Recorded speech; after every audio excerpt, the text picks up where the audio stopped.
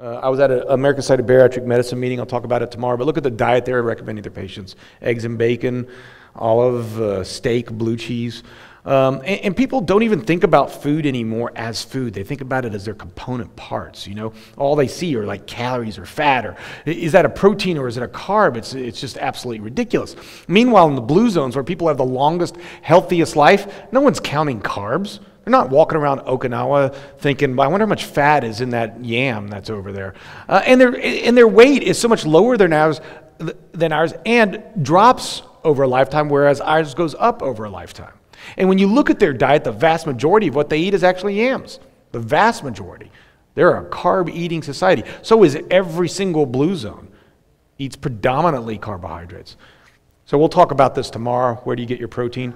Nothing irritates me more than that question, which is why I wrote the book. But let's get real simple on what to eat.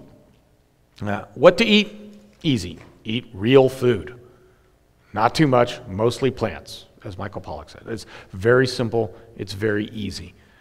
It does, in fact, happen that, you know, they did that study on the Biggest Losers, and they found that when they lost weight, their metabolism slows, and then they gain back weight. If you lose weight slowly with a highly nutritious, high-fiber diet that stretches your stomach receptors, that sends vagal nerve signals back to your brain, you actually get full, and your metabolism doesn't slow. So I've been checking metabolism on patients that are losing weight through the plant-based diet, and their metabolism isn't slowing, like it was when I put people on the high-protein shake diet, and they lost lots of weight and lots of muscle at the same time.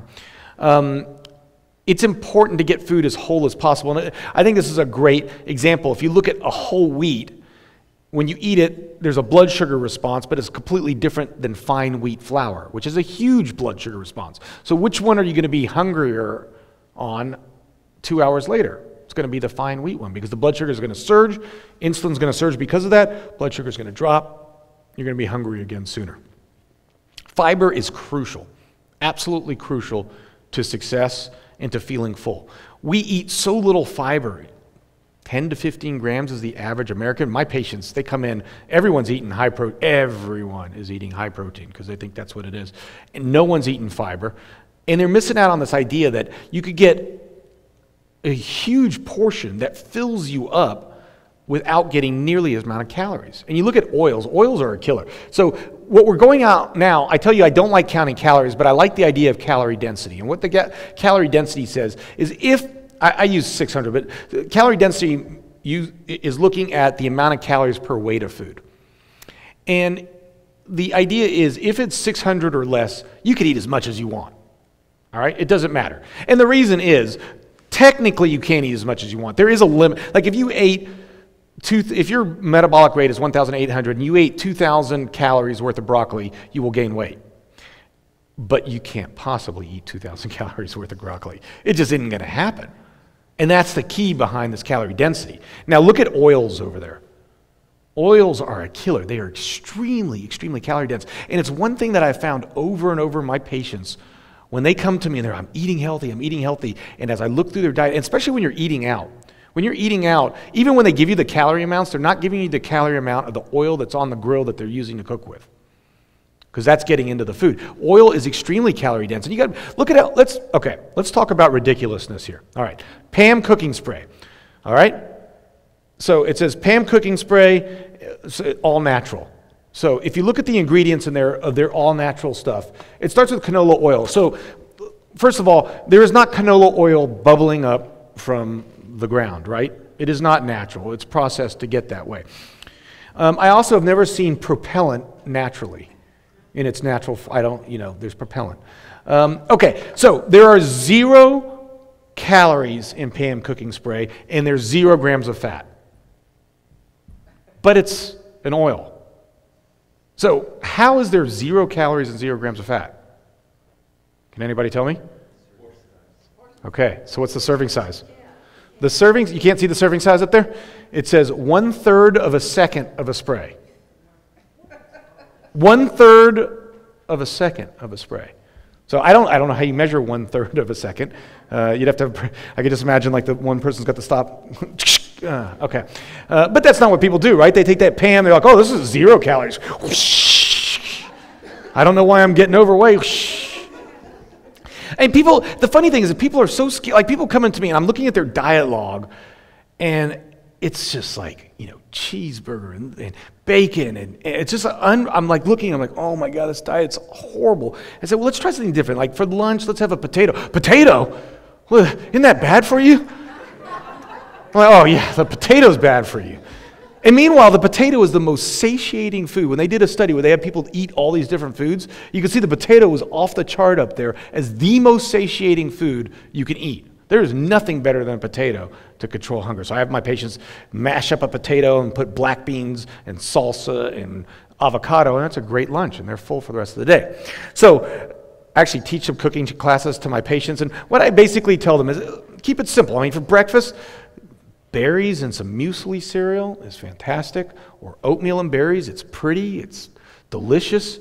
Salad with soups for lunch, always get some beans in there. Beans have a really good effect at controlling blood sugars over a lot of time. We have vegetable chilies for dinner that are really great, or I make whole grain pastas. I say I make, my wife would kill me if she heard me say that. The food is delicious. It tastes fantastic. This is my favorite meal at this restaurant in Houston, which is called the Macrobiotic Platter, and it's just rice and beans and steamed vegetables, and I eat that thing in like 1 second, and I am full forever afterwards. But not just, you're full, and I probably don't follow that Okinawa rule. I mean, I'm full. I'm not 80% full because it was so good. But I don't feel bad. I don't feel weak and tired. I don't have that 2 o'clock after lunch, oh my God, I feel unreal energy for a 46-year-old guy. I feel like I could, climb mountains. And the way I look at food is differently. I can't believe what I used to eat. It was so ugly. And now it's just so beautiful and so delicious. And these are the visuals I really try to stress to my patients because it's the visuals that are so important. I always tell them, if you're not that hungry, if you're not hungry enough to eat an apple, you're not that damn hungry. So eat an apple first and then make a decision. You got a craving, eat an apple and then reassess. I tell you what, you could have the ice cream if you eat an apple and then you want the ice cream. But you eat the apple and you're like, I'm all right. And people think this diet's extreme. When people tell me a vegan diet is extreme, I'm just like, this is extreme.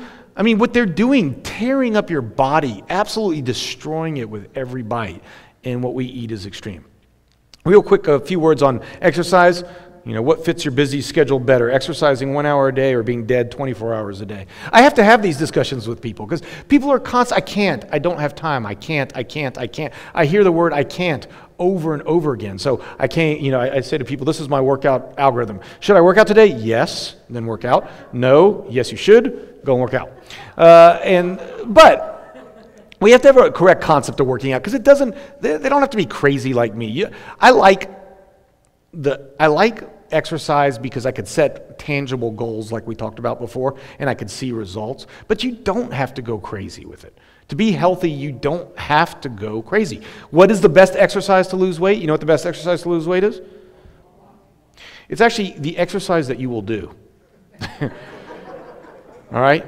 So if you will swim, then that is the best exercise. If you do Zumba, then that is the best exercise. If you go for a walk, then that is the best exercise. You just have to move. And the funny thing about exercise is that it's probably not even the exercise that's important. It's the NEAT. Have you guys heard of the NEAT? Non-exercise activity thermogenesis, which is a fancy doctor word for saying movement.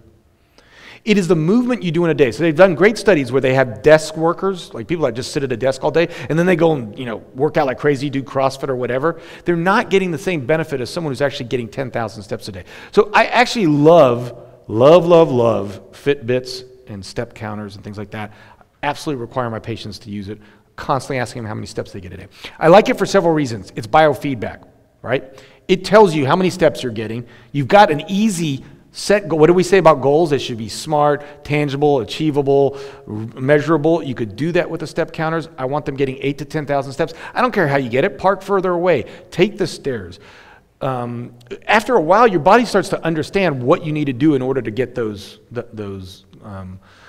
numbers. And they don't start at 10,000. They start at 5,000 and then go to 6,000, go to 7,000. So we have goals along the way to get to that 10,000 steps.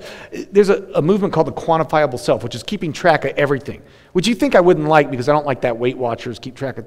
But I like the idea of being cognizant of what you're doing so that you're no longer subconscious. And I talk about that a lot with our patients, being cognizant about the changes you're making and monitoring to see how you're doing with your goals. That data is very, very empowering. So one real quick video left here that I just want to show you, which kind of, I think, is a great way of talking to yourself about how to make changes and motivate yourself. There's a guy talking to himself here. Okay, we're done. Let's take a breather. Gotta keep going. But it's not the deal. I think we can go on. Since when did you start thinking? Whatever. So who exactly are you trying to impress? Because you're sure not impressing me. Save your breath. We're gonna need it. Save your breath. You can't see yourself. You look disgusting. This isn't the time to start pushing. We've got to stop. You're the one who's got to stop. Me? Me? Are we in this together or what? I don't know, are we?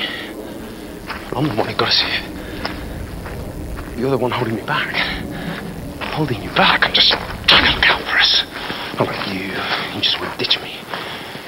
Or maybe I should get rid of you. Stop running. No. Yes. Yes. Yes. Yes. Yes. No. Stop. You can't go. Please. I'm done with you.